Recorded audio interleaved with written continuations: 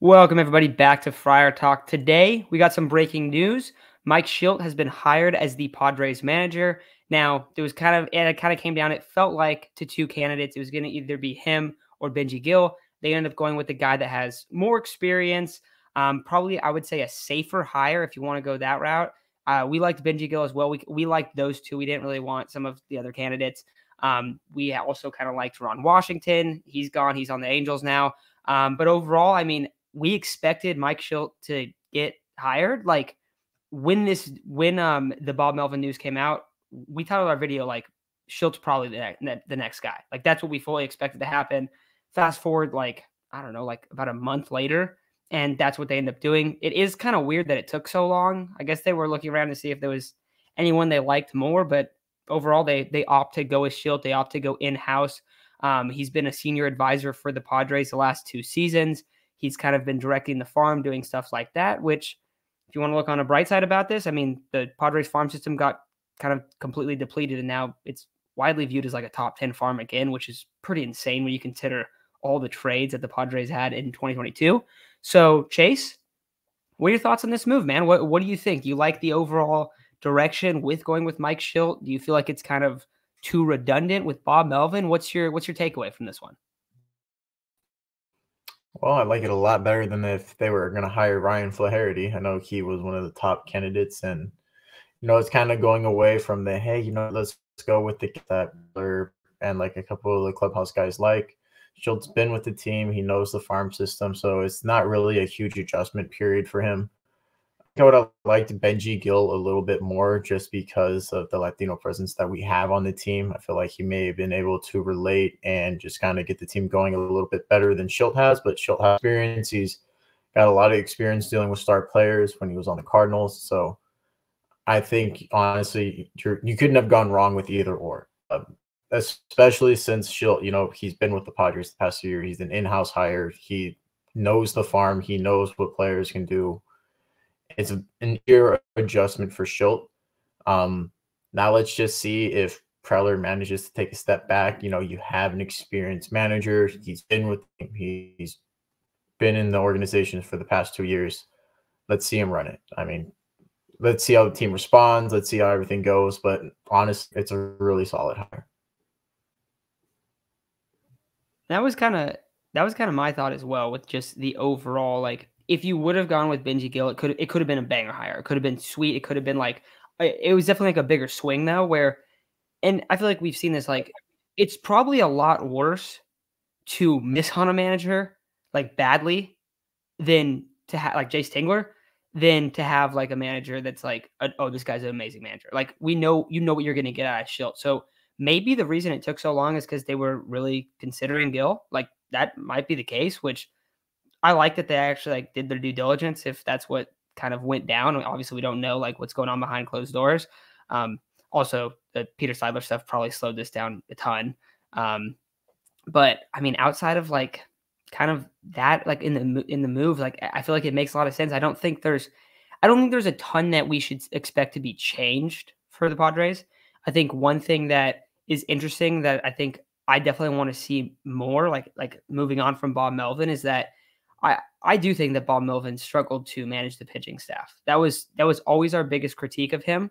Now, if we're being honest with ourselves, we can't just solely blame Bob because he didn't always have a lot to work with. Like in the bullpen this year, they didn't have a lot to work with. The guys were struggling. So people get mad when he would make certain pitching changes. And it's like, guys, you're going to get mad either way because of who the options are. So I think we saw some of that. But I also think in the 22 playoffs, like, Bob Melvin went back to Clev and went back to Mania too much, and I think that's what burned him. And then, of course, they had the Robert Suarez thing, which I didn't really blame him too much. Like, I felt like they were probably going to leave Suarez in. Could have gone with Hader. Probably hindsight that was the correct move, but there were some question marks like that. So I think if I'm looking for something like what I want to see out of Mike Shildt that I didn't see from Bob Melvin, that's where it comes from. A lot of people didn't really think that Bob Melvin was a good leader and stuff like that. I disagree. I thought he was. I thought that it was just like they were losing. Like that's what when you're losing, like that's always like what people go and like try to look for. and try to just kind of like find excuses and like ways to cope with what's going on. But overall, in terms of decision making, that is something that I want to see Mike Shildt do a better job of. Now, lineups, I think we saw that Bob Melvin kind of decided to go with a pretty consistent lineup base where Jace Tingler didn't do that. Jace Tingler's lineups will be different every single day. So I feel like Mike Shildt is more in kind of the old school mentality of like, all right, this dude is our 2-hitter. He's going to be our 2-hitter. We change it up once in a while. There's slight adjustments, but this guy's going to hit 5 and 6, and he's going to consistently hit 5 and 6. It's going to be very rare where he doesn't. And then you kind of play with it, like the Padres did last year with Ha-seong Kim, where it was like, okay, he's balling, let's move him to leadoff. He did great leadoff, and like you adjust throughout, but you don't just change it every single day where a guy's hitting first, then he's hitting third, then he's hitting fifth. Like we don't get to see that. So I don't think we're going to expect that from Mike Shildt either. But overall, that's kind of what I'm looking for out of this hiring, out of Mike Shildt himself. But seems like as the guy, as a baseball mind, he's very adequate, very, very smart dude. So that's kind of what I'm looking at right there. But Chase, any other thoughts on the Mike Shildt hire?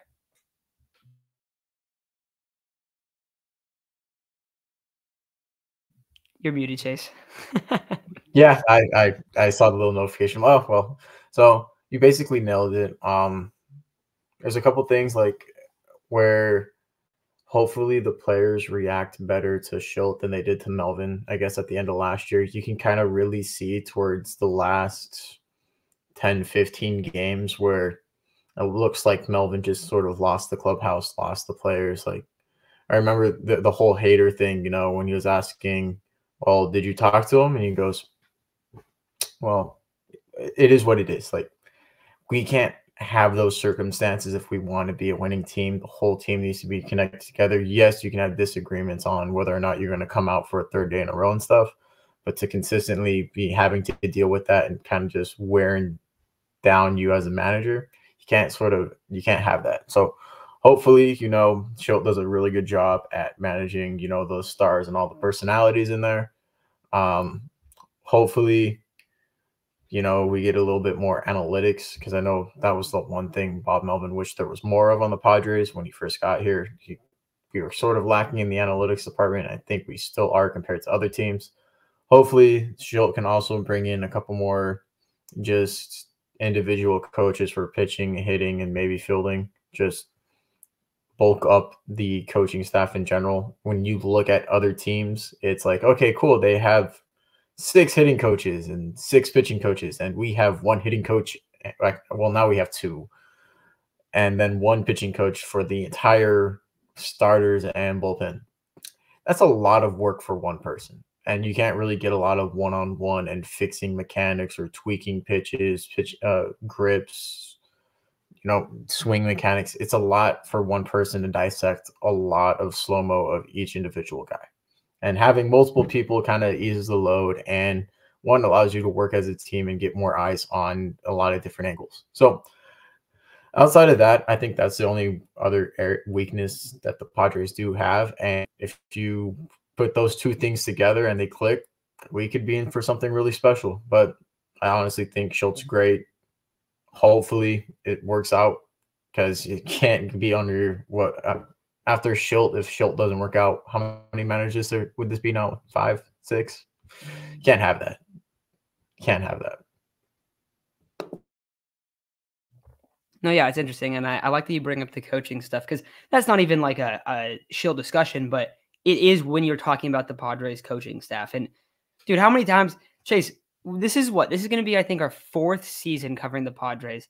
And I think every single offseason, every single year, we pound the table for the same thing. Can you guys please hire some more coaches? You put all this money into the staff, yet we see the Rays come out here with a $60 million payroll, and they're in the playoffs every single year. Why? Because their coaching staff, the way that they build their farm, the way that their front office works is just, they put so much money into that. They don't even put money into their players. You got to have the balance of the 2. And when you do have the balance of the 2, your organization looks like the Braves or the Dodgers. But the Padres operate like the Angels. That's what the Angels' problem has been. That's always what the Angels' problem has been. That's why you don't see them reach high expectations. And they had, a World Series, 20 years ago? Well, the Padres have like one playoff run. Like that is the issue. So, and I don't really care if we keep bringing it up, dude. We're gonna keep bringing it up because that is the issue. That is the biggest issue. And even with this hire, like we're talking about, like, hey, we like this hire. If you do certain things, this will look a lot better. And I think you're 100% right, because if they end up doing that, like, it will look a lot better. You will see drastic changes. You won't see everyone have a career down year, because that's the stuff that causes that. And dude, you hear the players talk about it. They're like, yeah, like we don't really get enough like work and stuff. And like Manny will come out and be like we have enough. Like these guys are doing the best they can. But that's just because Manny's face of the team. Like, what do you think he's going to say? You think he's going to come out there and be like, yeah, we don't have what we need. Like Manny's not going to do that. That's just not his role. So you see it, like you see little like comments and stuff, and you realize what's going on. But I like that you bring that up, because that is drastically important. And I don't care if we pound the tables 100 more times for more coaches. We probably bring it up in about every single live stream we do too. But it needs to just keep being reiterated, because until we actually see changes, that's going to be the biggest problem. And that's going to be why, if it doesn't work out, Chase, guess what? There's going to be the same things that were said about Bob Melvin, about Mike Shildt. And it's going to be like, dude, not much we can do there. So I think that's overall a pretty good takeaway, though, on what this hire means, what it's for. And that's kind of what we want to see out of the rest of the Padres coaching staff, and kind of the adjustments and whatnot made. So that's going to do it for today's episode. We're going to talk about a bunch of different stuff. The Padres made a minor trade, kind of a reliever swap with Scott Barlow. So we're going to have an episode out on that. And we'll have a few more out the rest of this week. Free agency is starting to kick off. Aaron Nola just got signed. So we're going to start seeing some guys get signed. So we had an episode last week about Blake Snell. Obviously, we haven't really been posting that much, so our YouTube algorithm doesn't really want to push stuff out yet. But if you didn't see that, go check that out, because I think it was Isaac and I, and we were talking about Blake Snell and like the chances of him actually coming back, because that's a real rumor right now, and that is a possibility. But we'll kind of see what's going on with that. But I think that's kind of where we're at offseason wise. We're going to keep going through guys that we like, and if there's anyone you want us to discuss, any potential guys either on the Padres that you want us to talk about or in free agency, let us know and we'll break those guys down. But thank you all for listening, and we'll talk to y'all soon.